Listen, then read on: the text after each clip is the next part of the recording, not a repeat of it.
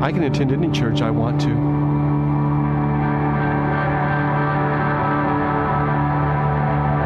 I can listen to anything I want to. I can choose any candidate I believe in.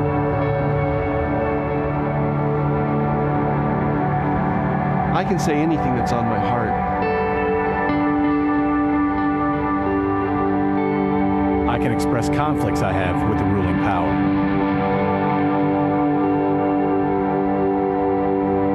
I can start a business, Sell a product, and live a dream. these are all freedoms I enjoy. I engage in these freedoms, and I appreciate them. But the only reason I have this quality of freedom The only reason I have the freedom to do any of these things Is because of this. is because of this.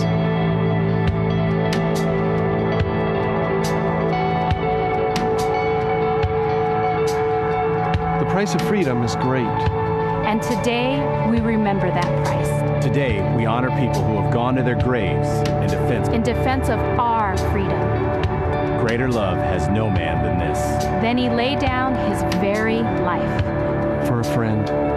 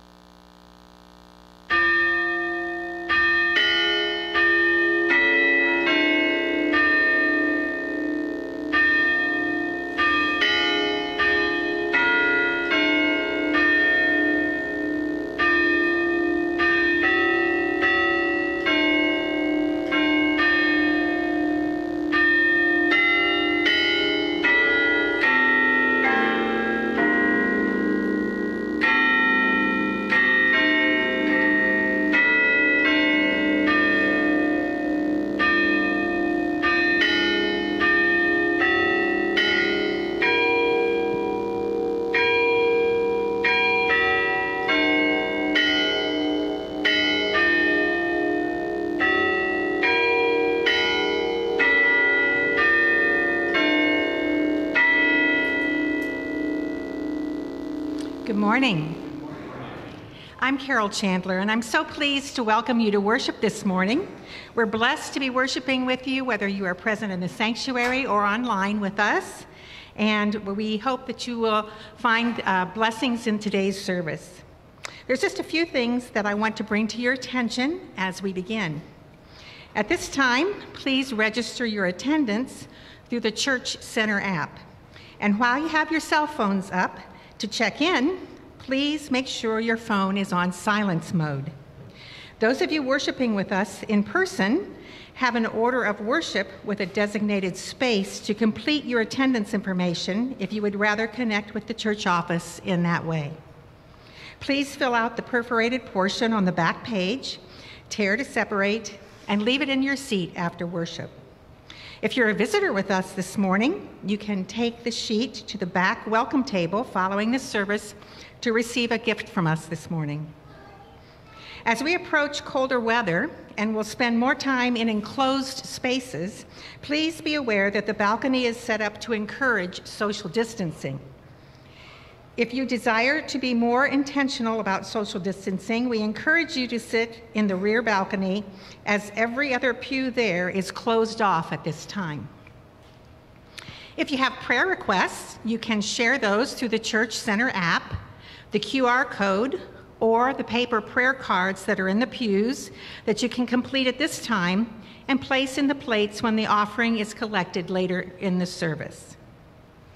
If you're worshiping from home and would like to see the order of worship for this morning's worship, please follow the QR code on the screen at this time to access the service order. During the offering time today, we will pass the offering plates for folks that prefer to give in this way. On the screens are the online ways in which you can also give to support the various ministries of the church if online giving is your preferred means of giving.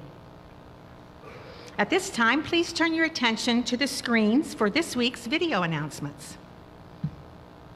Hi, this is Kevin Mabry inviting you to the Kevin Mabry Family and Friends Christmas Concert to be held in the Burnside Family Life Center on Sunday, December the 12th at 7 o'clock p.m. We'll be featuring my daughters, my granddaughters, and special musicians coming into play.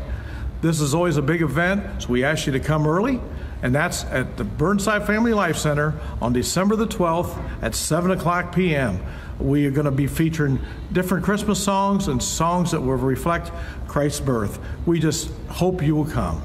Ho, ho, ho. Oh, hello, church family. It's Pastor Mark here. We want to tell you about our Christmas poinsettias that our youth ministry sells each year.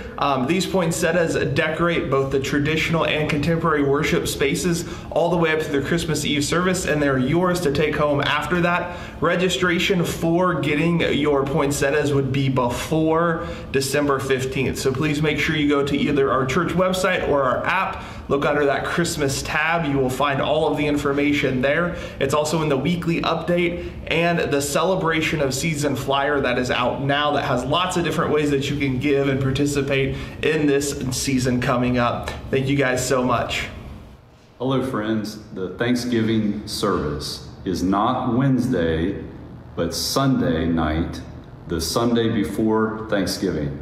So Sunday, the 21st of November, 7 p.m. in the sanctuary. It's a combined service with people from all over the place, different churches, various clergy all together. What a wonderful way to celebrate Thanksgiving, the Sunday night before Thanksgiving. If you want to participate in the food drive, grab one of these bags, follow the instructions, put the heavy stuff on the bottom, fluffy stuff on the top. You can bring the bags into the church on any Sunday before that, including that Sunday morning on the 21st. If you have to bring it in that evening, that's fine. But if we need to repack things, it's nice to have it just a little bit ahead of time, because right after that service, we take the food to the food pantry. Look forward to seeing you that night. Hey church family, this is Michael George. I want to let you know that we're putting together military care packages right now that are going to be going out to the soldiers and sailors and airmen all across the country and all across the world that are members of our church family. And I'd like to encourage you to review the weekly update that was sent out by the church for a list of items that could be used for these packages. I remember when I was in the Navy serving in Virginia, and then over here in Japan, receiving those care packages was always really special. It was a little taste of home, and was really motivating and heartwarming, and God really reached to me knowing that there were people that were praying for me and that remembered and cared about me. So if you can, that'd be an awesome way to contribute to God's kingdom and to this church family. So thanks a lot. Really appreciate that support.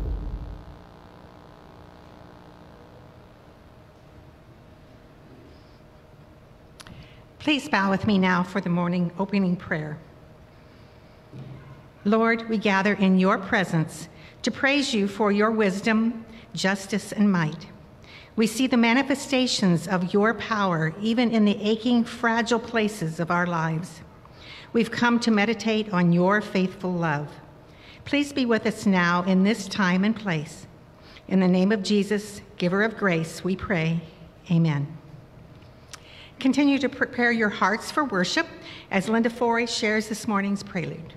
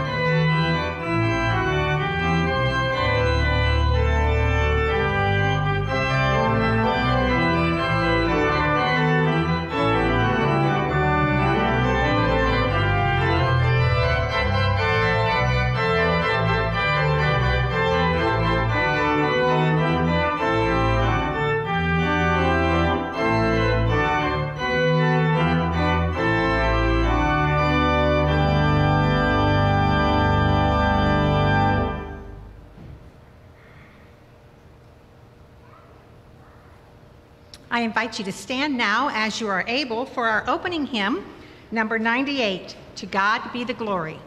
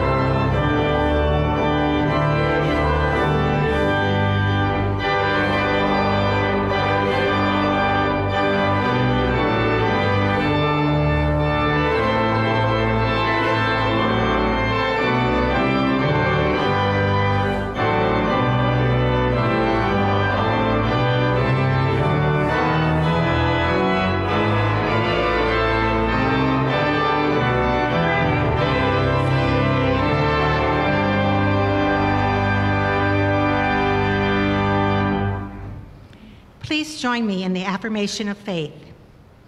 I believe in God the Father Almighty, maker of heaven and earth, and in Jesus Christ, his only Son, our Lord, who was conceived by the Holy Spirit, born of the Virgin Mary, suffered under Pontius Pilate, was crucified, dead, and buried. The third day he rose from the dead. He ascended into heaven and sitteth at the right hand of God the Father Almighty. From thence he shall come to judge the quick and the dead. I believe in the Holy Spirit, the Holy Catholic Church, the communion of saints, the forgiveness of sins, the resurrection of the body, and the life everlasting. Amen.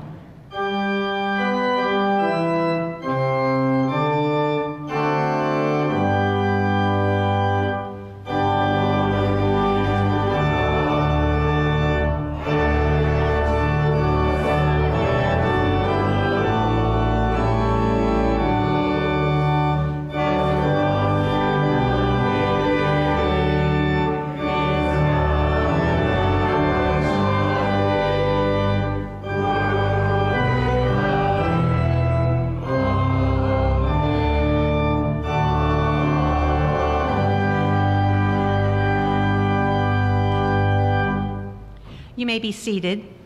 as we continue worship with our prayer of confession, followed by the Lord's Prayer. Please pray with me. Merciful God, you are the giver of every good and perfect gift. You give us our talents, our freedom, and our financial resources. We struggle to give back to you from these gifts. We often worry that these gifts are not enough, that we must hold on to them for ourselves and for our family. Remind us again that you have blessed us to be a blessing to others and free us for more generous living. Forgive us, O God, for all our sins as we continue to pray in silence.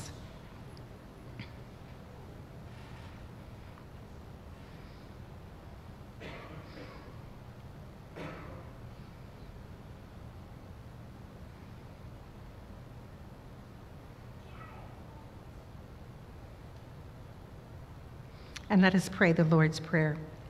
Our Father, who art in heaven, hallowed be thy name. Thy kingdom come, thy will be done, on earth as it is in heaven.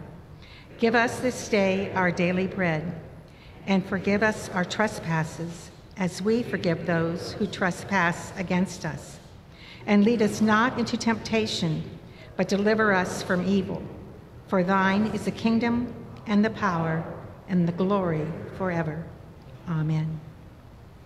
At this time, children may be released to go to KIC. There are folks in the back of the sanctuary waiting to greet you and take you to that activity. And Pastor Nathan is now going to share a stewardship moment with us. Our beloved friend and sister in Christ, Bonnie Rodenberger, was going to be the one today to talk about our Stewardship Sunday, which is next Sunday, but she is home not feeling well. So let's kind of look at the camera and wave at her, say, Bonnie, we love you, and pray for you. And if you all right now, if you would just kind of take a minute to think about how she would have talked about this beloved church. And about this point, you would have laughed because she's funny. And now wipe a tear from your eye, because it would have been moving. And if you know her, she's extraordinary. Now, when you think about this church, sometimes we laugh, sometimes we cry, we do everything in between. And whether you're online or you're here in person, you benefit from the ministries here, and as do I. And so we're all called to respond in faith. If you're able, and if as you pray about it, you're willing to bring your pledge card in next week, we're going to submit those together and pray together that God would help us to fulfill that kind of commitment. So if that's something you're led to do, if that's something you can do, next Sunday is Commitment Sunday. We've run into the wonderful blessings of technology, trying to mail out to all of our members and friends that give to the church mailings. Some of you received some stuff probably yesterday. Some will receive it this coming week. It's been an interesting challenge. So if you don't receive one, or if you're new to the church and you say, hey, you probably don't have all my information, but I'd love to support the church, there are little stacks of the letters that I wrote, and then the little pledge cards. There are stacks in the little table in the back there, and the little table over here. And if you're able to do that, it's an amazing thing. One final thing about that. As we were putting together the mailing list, I realized that they were going out to some kids. And we were like, wait a second. We don't want to guilt kids into anything, which we don't. However, we realize that those are kids that have gone through confirmation. If you go through confirmation in the United Methodist Church, in this congregation, that means you have a vote on all things official, including if you want to show up for the business meeting, you get to vote on my salary every single year. How many organizations allow a 12 or 13-year-old to come in and vote for the salary of the leader of the organization? How many organizations have 12 and 13-year-old girls come up here and preach to them and tell them about God? And this evening, my 13-year-old son said, I've got to be at Quake tonight because Tencent is preaching. One of our teenagers bringing the message, originally from the other side of the world, and lives here now. So I love this church. I know you do as well. And so would you join with me in praying? And then we're going to receive our typical offering. And you may give online. You may give through text. You may give in this space. And folks online, who knows how you participate. But we just love this church. Let's pray together. Lord, here we laugh, here we cry, here we raise our kids, here sometimes we even pass away. And so at all stages of life, you are blessing this community through this local congregation. So what a privilege to participate in it with our prayers, our presence, our gifts, our service, our witness, all those things we talk about. We just pray that in this time of great uncertainty in the world, that you would help us to grow in our certainty of your goodness and your love for us. Help us to be saved by Jesus, help us to be filled with the Spirit, and help us to make this church a wonderful place and a little slice of heaven on earth. And all God's people said, amen, amen. Thank you. We'll participate.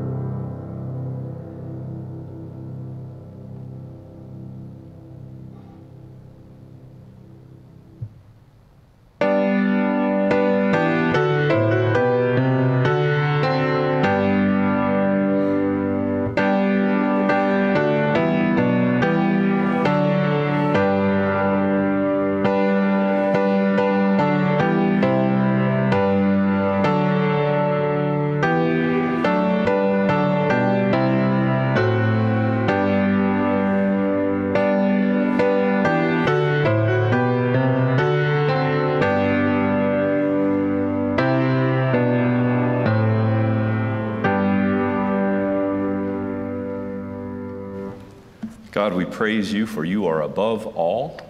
All things came into being because of you. You've revealed yourself to us through Jesus Christ. We pray that you would help us to praise you with the rest of our time here together, and ask that your Holy Spirit would teach us, lead us, guide us, and transform us more into your image. We pray this in his name. Amen. Amen. You may be seated. And thank you for worshiping with us. You know, this is a particularly meaningful week for many of us who have veterans in our family or who are veterans themselves. And I'm going to talk about a theme kind of relating to this past week. But before I do, I wanted to make sure that we took an opportunity, gather together here and folks online, to be able to honor the veterans that we have together. I'm going to read off the branches of the military. I'm going to do it in alphabetical order. And if you are a veteran in one of those branches, would you stand? And I'm going to end with the one that it's going to take me probably 10 years to get used to, Space Force.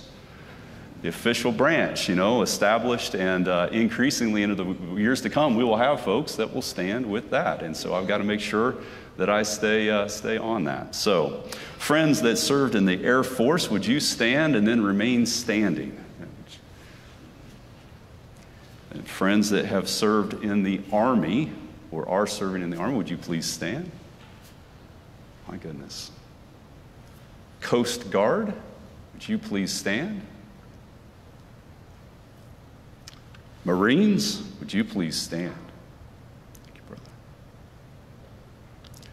Navy, would you please stand? And Space Force, would you stand? Friends, are you proud of and appreciate these individuals? Amen. Amen. Thank you. Thank you. Thank you. Thank you. Thank you. Thank you. Thank you. Thank you. You may be seated, and we are honored, and we have a wonderful country, in part because of such people, and you all treasure them. And I know you heard Michael George, one of our veterans, talking on the screen about collecting for veteran care packages we'll be sending. And that's something we do as a church. It's a powerful, powerful thing. As we think about what we're living for, I feel a special burden to be a part of helping people to live out the freedom that we have, and in what way we should live it out. And I get deeply disturbed when I hear people say stuff like, gosh, our schools are really struggling, and the kids in our schools are struggling, and it's not like it used to be. And that bothers me deeply. And I try to figure out, okay, how can I be a part of the solution? I don't want to be a part of just, those who complain. I want to be a part of the solution. And part of why I do what I do is I feel like, the more that we follow the ways of Jesus and the more that we're saved through him, the better our country is. And then the better that the veterans that have served can look at our country and say, I'm proud of our country. So you all are a part of helping us to live out a fulfillment of what those folks sacrificed for. So as we think about freedom, the author and pastor Tim Keller, some of you like his books and have watched some of his videos. Tim Keller, he gave a talk at Oxford University that I watched on YouTube that was so powerful that I'm probably going to quote him and not even realize it, and I realized I better give him credit right up front. So Tim Keller, I'm sure you're watching. I'm sure you're a worshiper. Thanks, Tim. We appreciate it very much. But as you think about the idea of freedom, you think, okay, so freedom is a complicated concept. What is it that we're trying to be free from? You think about that. What are we trying to be free from? From whom do we want to be free? Is there a person or an entity or something like that we're trying to be free from? If you think about, you're free to do what? What is it that we're trying to be free to do? Rolling Stone said, I'm free to do whatever I want. I bet I could sing this right now, and some of you would know it, wouldn't you? Yeah, some of you would. I'm free to do whatever I want. Wait a second. So this idea of freedom is something that right now in our country, we have just this incredible debate going on, and it's been going on for a long time in our country. We've been struggling with that for a long time, and I wanted to kind of dip my toe in that. And so let's just start off with just kind of a morally neutral thing that nobody has any opinions on. Let's start with gun control. Let's start with gun control. All right, now just stick with me. Regardless of your political position and stuff, I'm from West Virginia. If you don't have a gun, I'm not sure you can live in West Virginia, right? So originally, and so I've been around guns my whole life, and, come from Grandpa's military, all that kind of stuff, right? And Grandpa used to take his .22 rifle to school with him to hunt on the way home, right? That's how much stuff's changed, right? So let's think about this for a second. Is it wise and prudent to take a 5-year-old and give them a loaded machine gun with the safety off? Is it wise and prudent? No. I don't care what your position is politically on the idea of gun control. We all believe in some level of it. Like, that would be stupid. Don't do it. Are you free to do that? Could you go home today and, find a 5-year-old, give them that? Is it possible for you to do that? Yeah, it's possible. Is it wise? No. Should you do it? No. So freedom's a funny thing, right? Let me give you a couple of other examples. I love to drive fast. How many of you like to drive fast? Yeah, all right, yeah, it's like that. I like that. Is it wise and prudent to take a 5-year-old, put them behind the car that has already been turned on, and tell them, hey, try to operate this thing and drive as fast as you want because it's fun, right? I mean, we're free, right? Do what you want. Do what you want. That would be stupid, right? Some of you are looking at me horrified. Those are two really bad examples. Well, I've got an even better one. Let's talk about sex. We're free to do whatever we want. I mean, man, yes, we're free. Yes, man, and ever since, the 60s and onward, and it's been a human problem. It hasn't been just since then, has it? It's just struggling, wow, yeah, I don't want anybody to tell me what to do, and I just want to do whatever I want, But even those that live out life that way, I've seen it again and again. If they fall in love with one particular person and then want to have kids with them, all of a sudden they're hoping for some level of restraint, right? I joke sometimes when people say that my kids look like me, I'm like, yeah, thank God, right? Just never know. You never know. I'll give my wife a hard time sometimes. It'll be fun in the next service when she's sitting there looking at me and,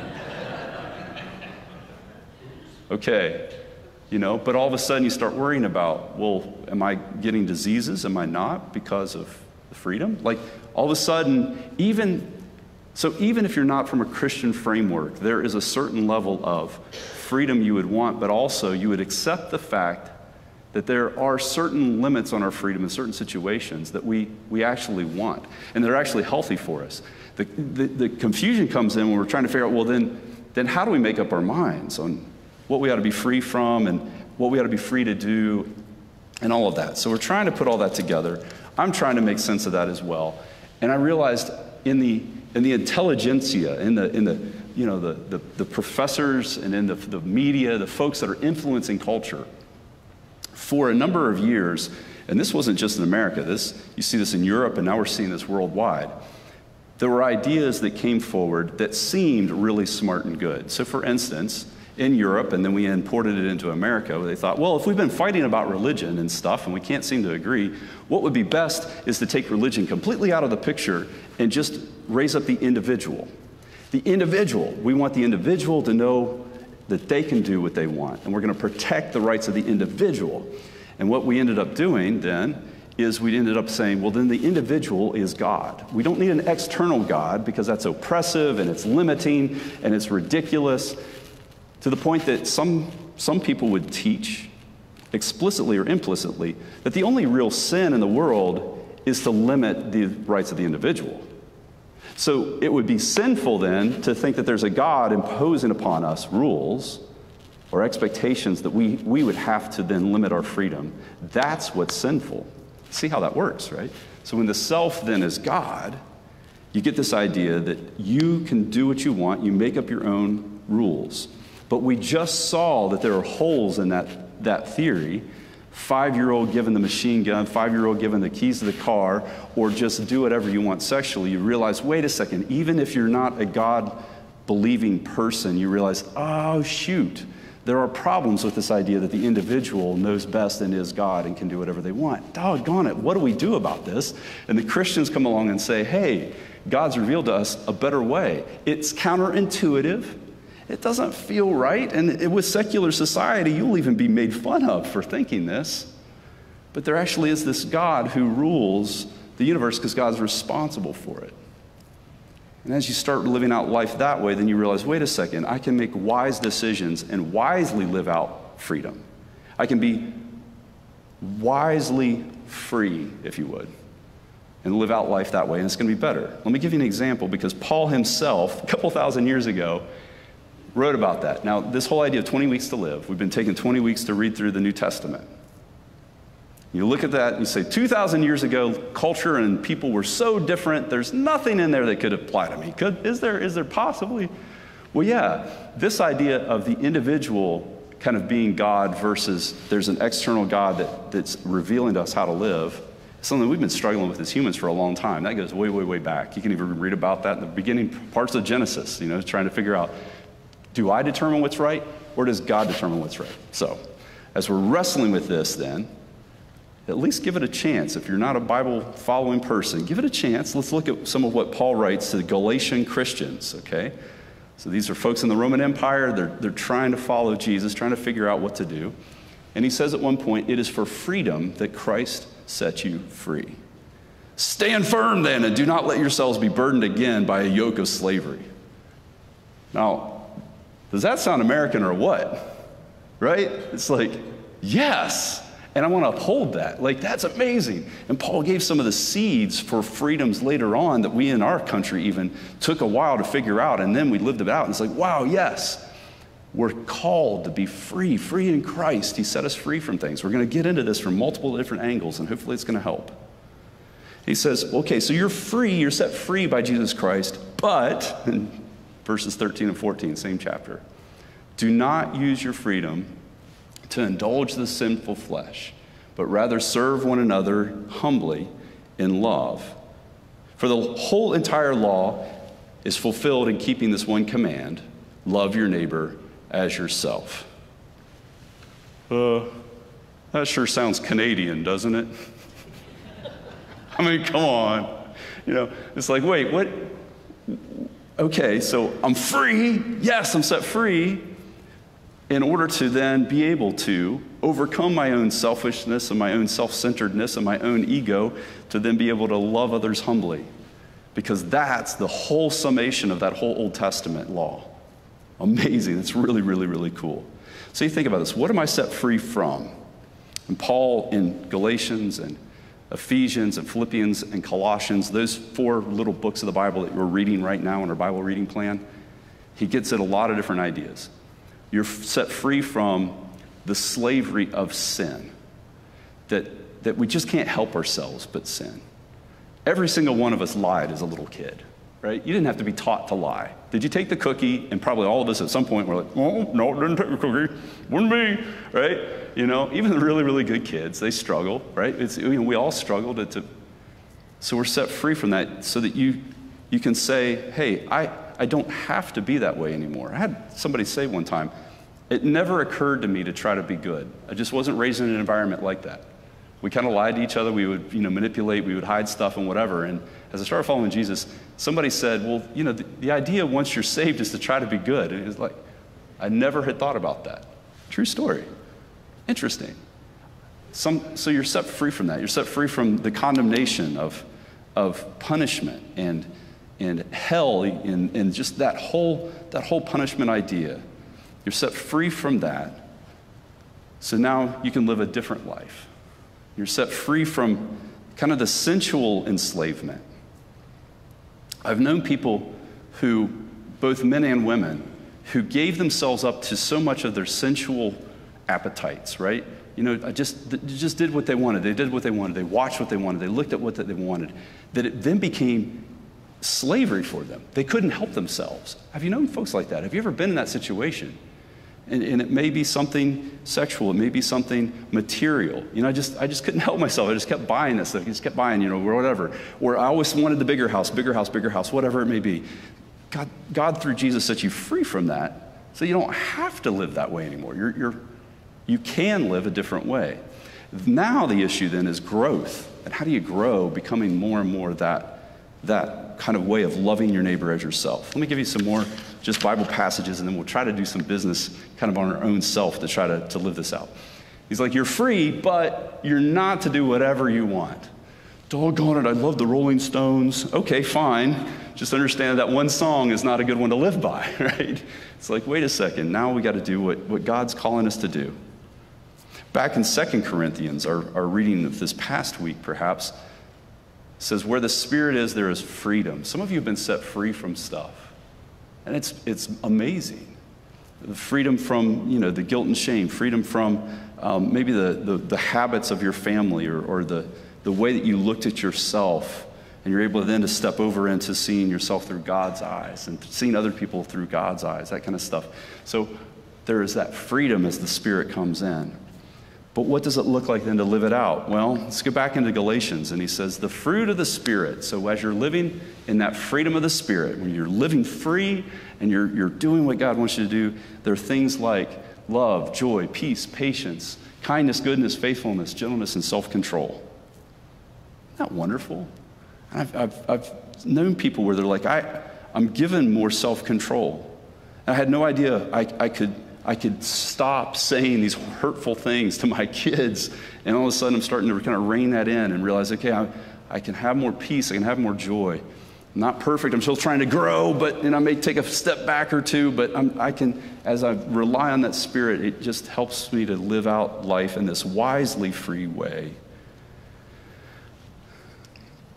It's such a powerful idea that even in Galatians 5, you can find this particular passage where he says, the only thing that counts is faith expressing itself through love.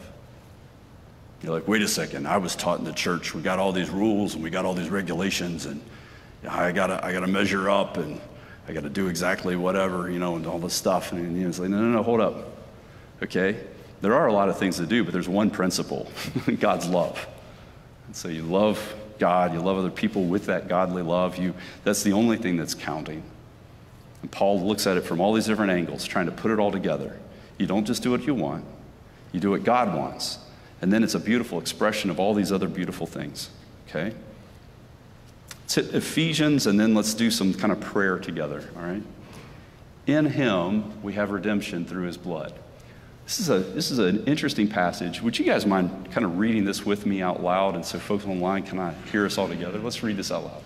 In him, Christ, we have redemption through his blood, the forgiveness of sins, in accordance with the riches of God's grace that he lavished on us.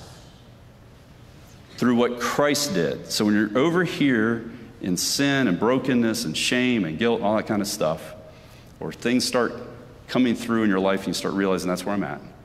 Christ's blood, his righteousness, it comes upon you, it's offered to you, you accept it, and you're able to be forgiven, and that kind of salvation kind of process starts, that trusting in the Lord. And so now you're saved, you're adopted into God's family over here. You didn't earn it. It's God's grace. You weren't trying to do all the right things to be forgiven. You're accepting, you're trusting. And then he just kind of rounds out his ideas there, saying, with all wisdom and understanding, wisely free, right? With all wisdom and understanding, made known to us the mystery of his will according to his good pleasure. If you don't like the way it's put together, well, I don't know. Go create your own world and rule it. That's your prerogative. God creates us, and then he says, here's how the way it works. He's made known the mystery of his will according to his good pleasure, which he purposed in Christ, to be put into effect when the times reach their fulfillment. Some of you are really into end time stuff, right? We're in the end times, and technically that is true. Well, what is the end time stuff? Well, in Ephesians, it's described in these words. He says, to bring unity to all things in heaven and on earth under Christ. That's what Christ was doing when he's revealing to us salvation in him, love in him, trying to bring us all together unified. Us, the whole world, unity under Christ. That's what we work for. That's what we offer to people. Beautiful, beautiful union with God through Jesus by the power of that Holy Spirit coming upon us and in us. That's why I kind of keep trying to look at this particular way of praying. The prayer doesn't save you. The faith and trust that you're offering to God in this state of sinfulness, as you trust in what Jesus has done for you, that's what saves you. As that faith is being expressed, that's what saves you. But the prayer can help to orient you in that direction. Let's pray this together if that still reflects what you think and believe. Let's pray this together. God, I need a Savior. I believe Jesus' death on the cross frees us from sin, and his resurrection from the dead empowers us for life after death. I trust Jesus as my Savior and leader now and forever. Thank you, Jesus. Amen. Does the prayer save you? Yes or no? No. The faith behind the prayer, the trusting in Jesus, is what saves you. If the prayer helps you to express that and connect, then that's what is saving you. But I'm going to have us pray that a lot, just to remind us to come back to that faith and trust. Then, from that point of salvation, now we get to grow in our grace and our following Jesus and the behavior that we do. As I was talking with some friends this week about in the schools, man, they're struggling and kids acting crazy and doing crazy stuff, and we're trying to figure out how to discipline and how to do all these things. It started occurring to me. I'm like, well, wait a second. Like, if I'm a kid and nobody has introduced me to anything that can help me in this kind of self-centered, selfish way of living, and nobody has shown me this external God that loves me and Jesus and the example of Jesus, the power of the Holy Spirit, nobody has ever shown me that, at least not legitimately, And then how do you expect me to overcome all of my sinful tendencies? How do you expect me to behave right? How do you expect me to forgive and act like all that stuff? You're setting a bar of expectation that's over on this side of Christianity, which is I'm being saved, I'm being redeemed. Now I'm growing in Christ. That's why it's important that we try to raise our kids to love the Lord, to see us pray, to realize there's something beyond us, not just ourselves.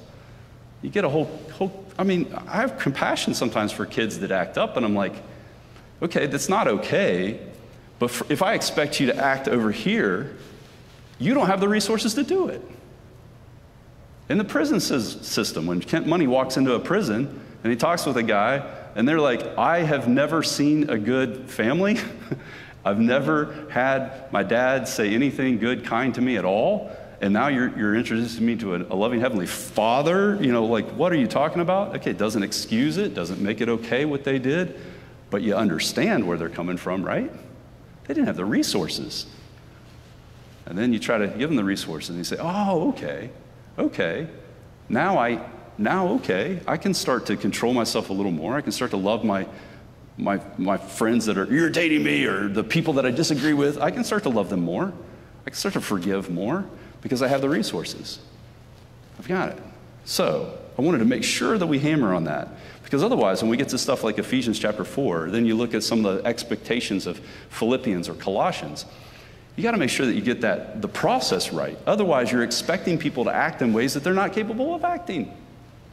Does that make sense, or do I need to go back through that again? So are you with me? Does that make sense? This is a big deal. So then in Ephesians 4, be kind and compassionate to one another, forgiving each other, just as in Christ God forgave you. Follow God's example then, as dearly loved children, and walk in the way of love, just as Christ loved us and gave himself up for us. So if you're not buying into Christ loving us, giving himself for us, dying for us, and that's what you should do in life, it's going to be hard to live into that. But if you buy into that, and you experience his love and grace and forgiveness, now the bar of loving people can go up, and Paul raises it really high. Among you there must not be even a hint of sexual immorality or any kind of impurity or of greed, because these are improper for God's holy people. Quick show of hands. This is going to be a brave one. How many of you are Christians? You understand the forgiveness of God, but at times there have been hints, all right? Hints of immorality, impurity, something not right, something not good. How many of you have had hints of that in your life? Right? Yes, thank you for being bold enough to raise your hand. So Paul, then, writing to Christians, he raises that bar, saying, wait, now that you're experiencing the love of Christ and the power of the Holy Spirit, let's clean ourselves up and live the way that God's called us to live. Let's at least try to hit reset and do that. So I started thinking about that, and I thought, okay, so let's figure out if you're on this side of faith. You're having faith in the Lord. You're trying to follow him. The prayer that I put up there, you've gone from darkness to light. Okay, now what do I do? Well, think about in your own life, is there some kind of hint of impurity or immorality or greed? Something like that. Is there a hint somewhere where you say, wait, sometimes I drive too fast, Nathan, and so I need to slow down. I'm getting too many parking tickets. Okay, all right, that may sound silly, but that happens, right? Okay, so let's say that you turn that over to God and you say, God, okay, I'm not going to hell for this, but it's improper for me as a Christ follower. I'm being too dangerous. So God, forgive me of that, give me the strength, and for the next week, I'm going to drive in the right-hand lane wherever I go. Try it, 1 week, try it. See what the Lord does. All right, we're just getting practical, right? If there's something that you watch or that you look at, and it may be not some hardcore porn stuff or whatever, but you just realize, my eyes and what I'm taking in, their attitudes or their message or those images, they just are a little too impure, not quite what God would want. I'm going to name that and say, okay, God, what I look at, I need to change what I look at. And maybe there's a station you don't watch or listen to, or there's something that you take maybe one day. Maybe you say, okay, I've been feeding myself this all the time. I'm going to take one day. God, with your power and strength, help me not to look at that or not to listen to that or whatever it is. Just for one day. And help me, God, to have an image in my mind of what it would be like to be set free from that. Just completely free. I don't have to look at that anymore. I don't have to do that anymore. Does that make sense?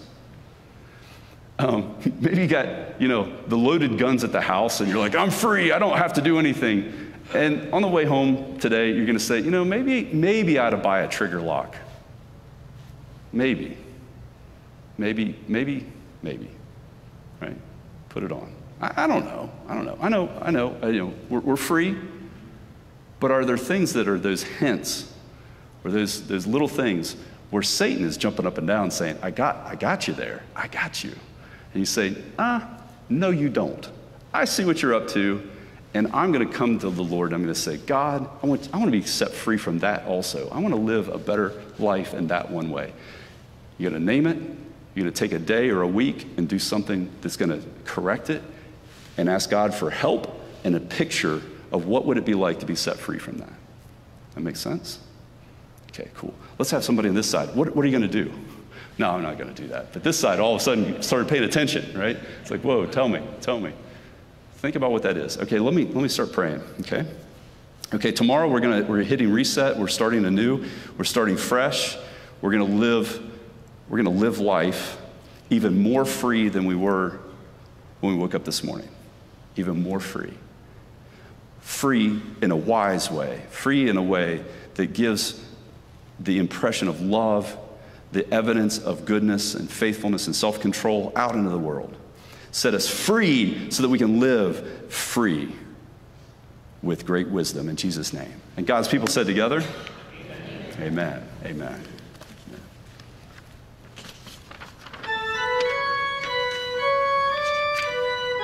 Would you stand together as we sing, and then we're going to join in together in some more prayer.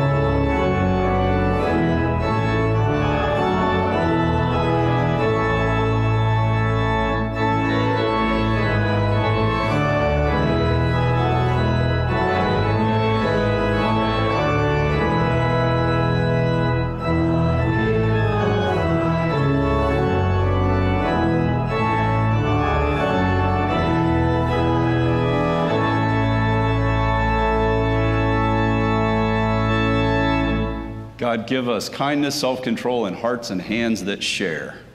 Many of you have decided to give through Operation Christmas Child, and others are giving in other ways to particularly bless people around them this particular season. I want to take a moment and pray for the kids that are going to be receiving these, okay? So they may go, any place all the way around the world. And some kid's going to look at this and eventually realize, wait, there is a stranger out there that thought that I was worth getting gifts for. I wonder what motivated them.